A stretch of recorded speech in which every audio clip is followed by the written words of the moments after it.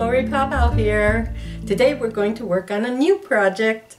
This was once a beautiful ostrich egg. Now it's in pieces still. Beautiful pieces. This is the beginning of my next project.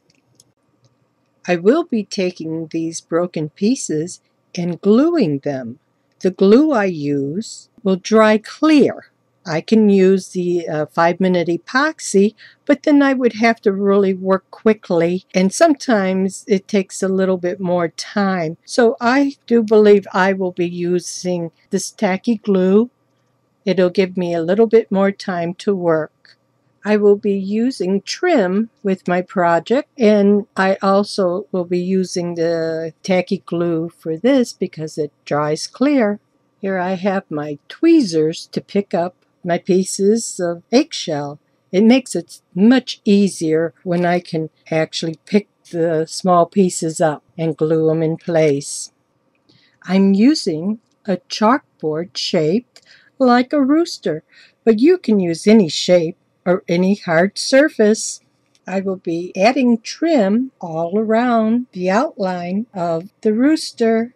After I've trimmed the outline of the rooster, I will then begin by gluing down pieces of the eggshell.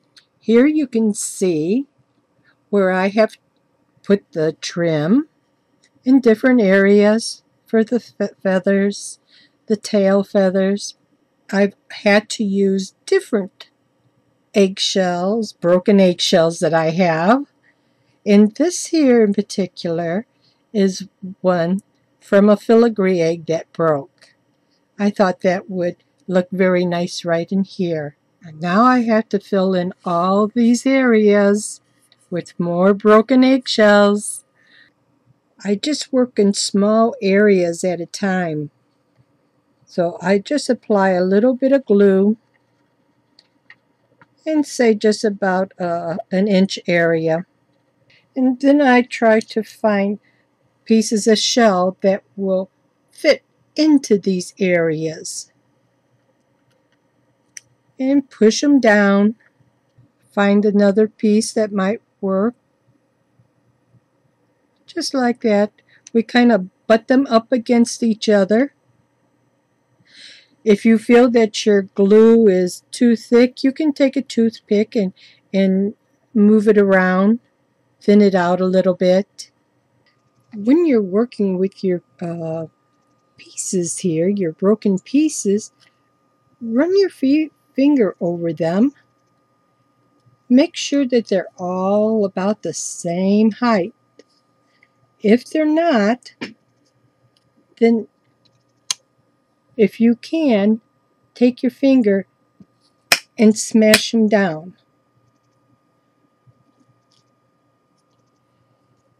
There are many times that the shell is so tough that I have to use a tool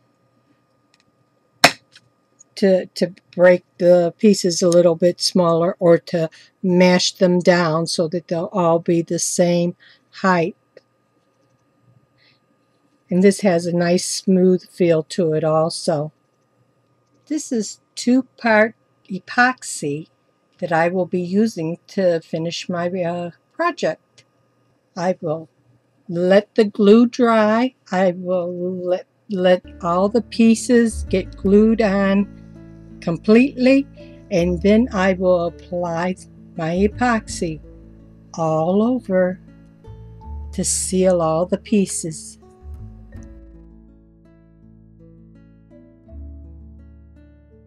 Thanks for watching my videos. Please subscribe to my channel to get updates of new videos. Visit my website at loripowell.com. Hugs!